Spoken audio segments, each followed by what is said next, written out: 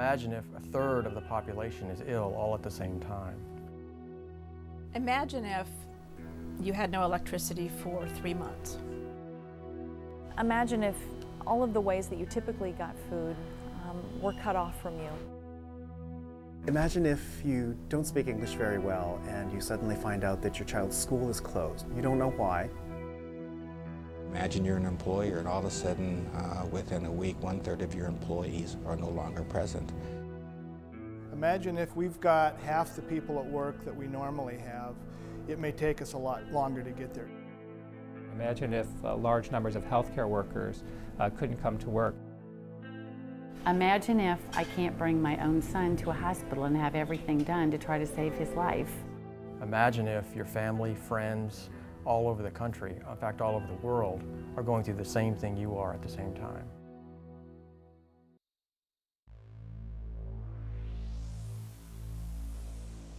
A pandemic is a global spread of influenza. It begins with a new influenza virus that emerges, and since no one has immunity to a new virus, it can spread very quickly from person to person. We have these great peaks with these large pandemic waves, sort of like an infectious disease a tsunami, where it rolls into a community and there are many people who are susceptible. They become very ill very quickly. Even if only 10% of King County were to get it, in a county of 1.8 million people, that's 180,000 people who would get sick. It will affect everybody, whether it's loss of life or illness. It will change for a period of time how we live and how we work. It's really important for people to understand that we cannot prevent a pandemic. It's not really a matter of if, it's a question of when.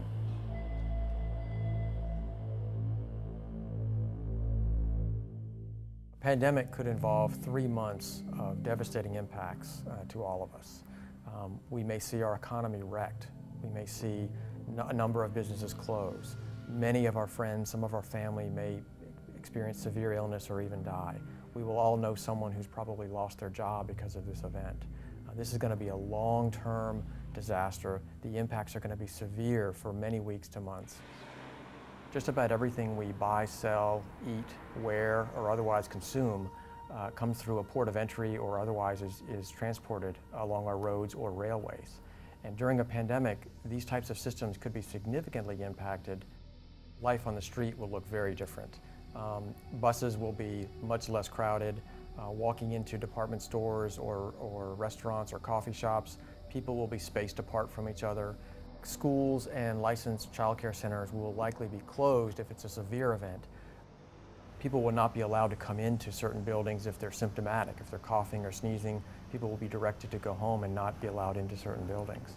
All aspects of society will see a reduction in workforce due to absenteeism. When a pandemic hits, it's going to come to your community and it's going to cause problems. So we need to just think ahead to what might happen if our supplies are interrupted and if our resources aren't coming in, and understand how we can make do for weeks or maybe months under those circumstances and still survive.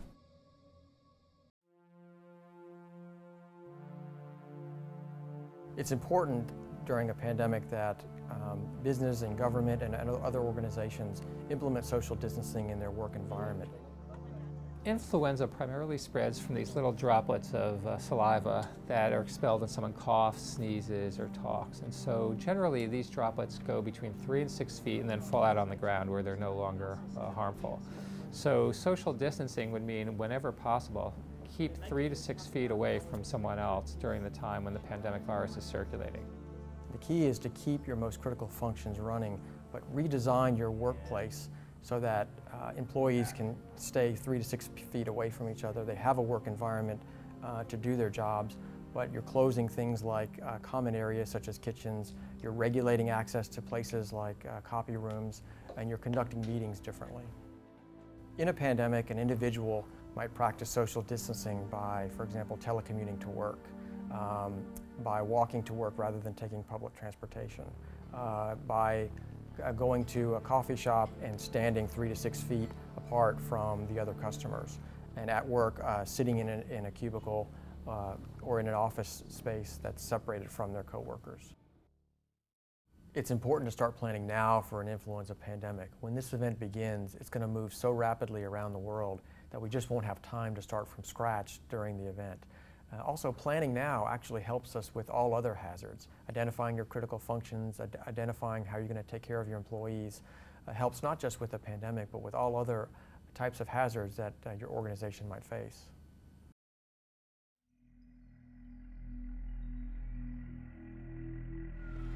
Be a little bit different, a little bit. The outside sales ones that are green.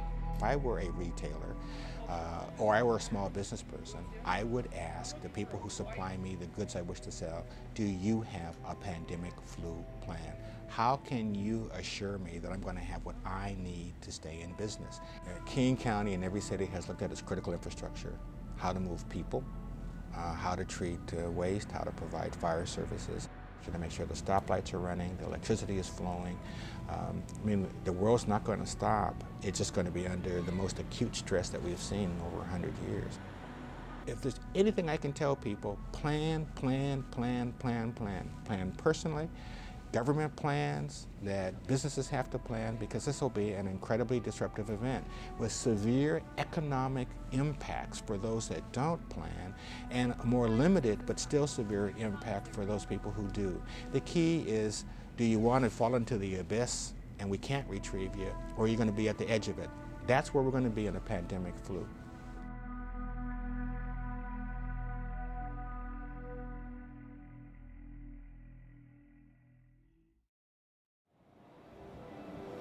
At 0700, is that too early?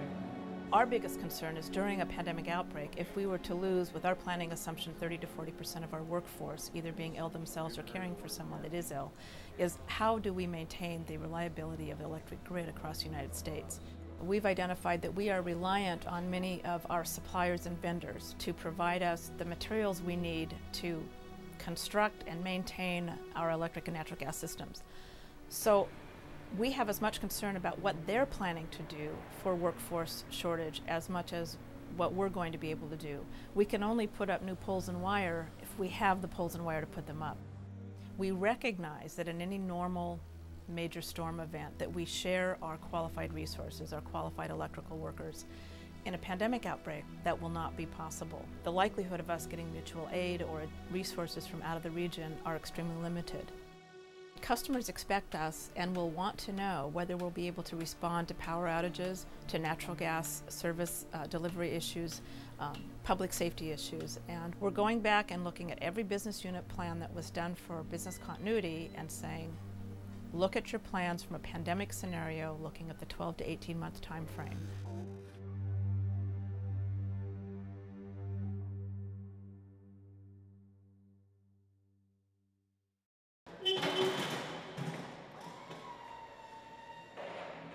Every year, Food Lifeline feeds well over 500,000 people. But we know that in the event of an emergency or a disaster or pandemic flu, the number of people who rely on our system is very much likely to increase, and could increase pretty significantly. One of the things that we have to think about as an organization is to imagine if our own food sources were cut off. So what if we went on our regular pickup routes on a Monday and our truck came back empty? What if we ran out of food in distributing food to agencies and had no more to offer? These are all scenarios that we're working with and planning for, so that in the event of an actual pandemic flu, we'd known ahead of time what we would do in those circumstances.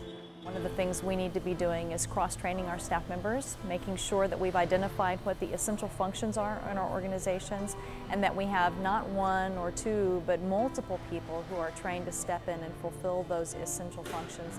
It's also really important to think about some of the really day-to-day aspects of your organization. How are you going to make sure that paychecks get cut? How are you going to make sure that the payments get made to your employee benefit plans? How are you going to ensure that, that you're able to account for sick days and vacation days?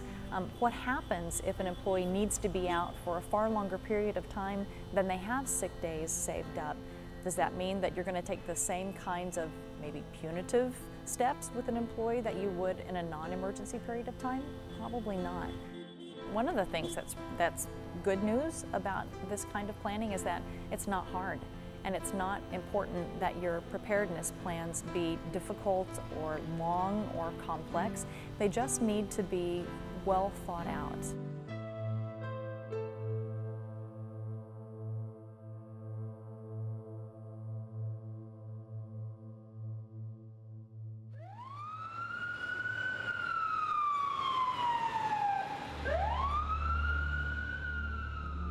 In the event of a pandemic flu, there are some key elements that we really want the general public to know. One is that coming to the hospital most likely will not be the answer, number one, and number two, there's going to be huge issues of capacity.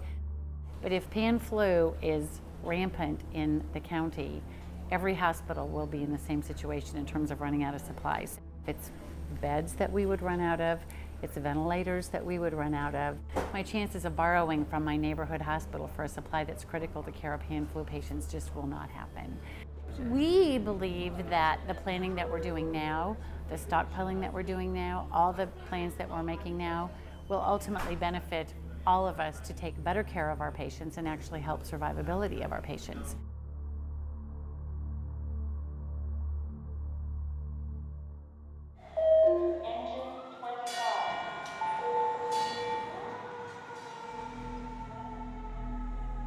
Not responding is not an option for us. You know, some businesses have talked about telecommuting or alternate shift scheduling or maybe trying to do your work from home. If you've got a fire, we can't telecommute to that fire. If you've just crashed your car, we can't telecommute there. We have to be there in person. You know, what affects the hospital affects us. If the hospital is full and we can't take the patient there, we have to find another location to take them to. We can't drive around with them in the back of the rig until they get better. And this will be an emergency where 911 will also be severely challenged. We will be dealing with many times our normal call volume. So we have to figure out how we can leverage the technology that we have now to address this increase in call volume. One of the issues we've tried to address is not just fire department preparedness, but personal preparedness for our people.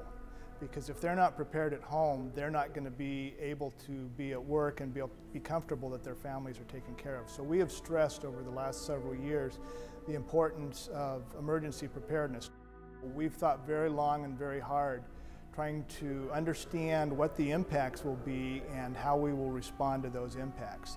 We have tried to address issues of personnel shortages, of material shortages, fuel, equipment, supplies. How are we going to feed the 200 firefighters on duty when the grocery stores may or may not be open?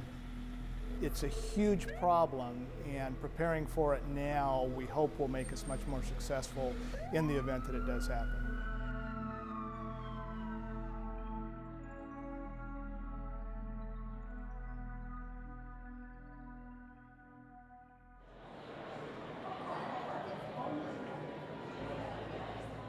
We're all equally disadvantaged in a pandemic. We looked at all of our most critical processes and we tried to figure out which of those processes would we continue to do the same way we do now, which of those would we have to reduce, and then which ones would we suspend for an extended period of time. How do we first of all protect our people, and then how do we serve our customers at the same time? And I think pandemic is kind of the ultimate metaphor for business continuity planning. The more of it we do when we think about an extended duration, the better prepared we are in our regular plans.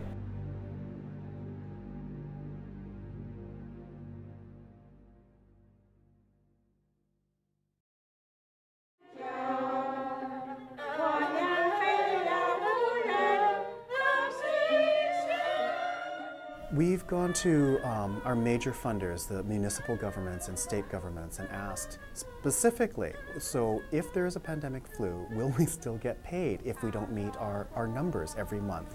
Because that's what our contracts are based on.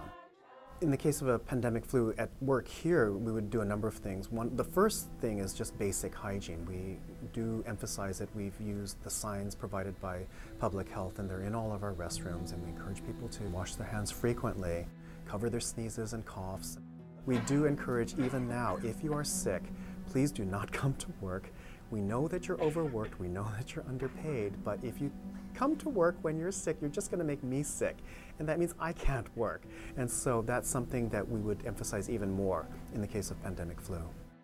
So it's really about the process. It's about sitting down together with your family, your loved ones, your staff, your clients at times, and working through the whole different scenarios and thinking through what might you do. The other thing that's really critical, I think, is working with all of your staff and your family, your own family, to make sure that you have your own personal emergency plan, because if we can't take care of ourselves, we can't take care of our clients, and then we're no use to anyone.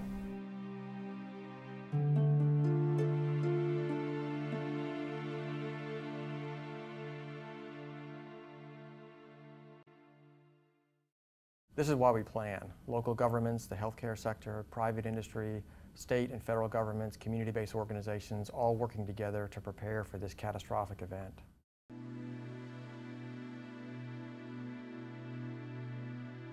I think the most important thing is collaborative planning, people working together to share resources, to understand how they can make the most of the resources that they have available.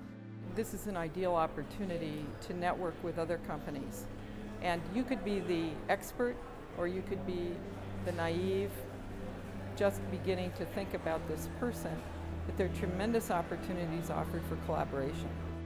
We need leadership. We need people that will not act out of fear. We expect our leadership from the CEO of our company, as well as corporate leaders at the director level and all the officers, to message to their employees the importance of the policies and the procedures that we put in place. As a leader, you can think about your emergency preparedness much in the same way as you can your strategic planning as an organization. If your strategic planning is not a living and breathing document that your entire staff knows about and is invested in and buys off on, then that document is as good as a doorstop.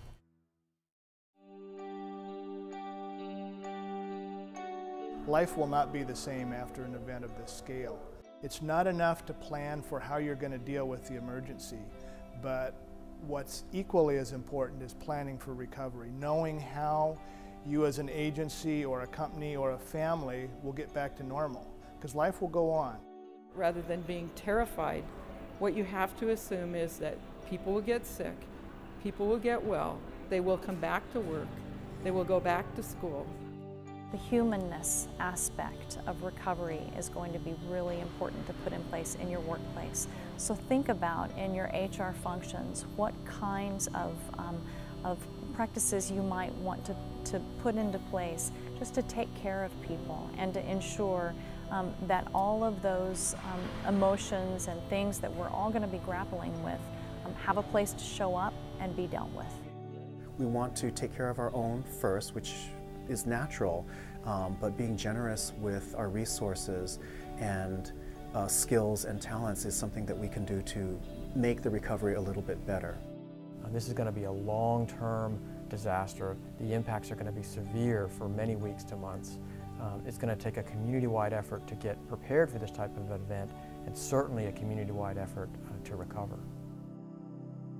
So imagine if you've planned the perfect plan for a pandemic outbreak, and you knew that 30 to 40% of your workforce was not going to be available to assist you. You would have a plan in place to address only the critical functions that you need to perform. You'd have messaging to all of your employees and your customers about what they could expect from your company. You would have emergency supplies in the workplace. Your employees would be prepared at home with their families so that they could take care of themselves. And they would also have a plan to deal with children if schools are closed, etc., so that they can be available to come to work to assist you. Gosh, imagine if all of us do our part with planning and all of us are well organized at home and we are all able to come and do our jobs. That will make this be much less of a disaster. The imagine if scenarios can be good news or bad news, and you can change that depending on the extent to which you've done your planning. Your business is going to be key for this community getting back together. Your government agency is going to be truly important to make sure that the rest of us are able to do the recovery that we need to come back into a functional society. We've done our homework. It's time for you to do yours.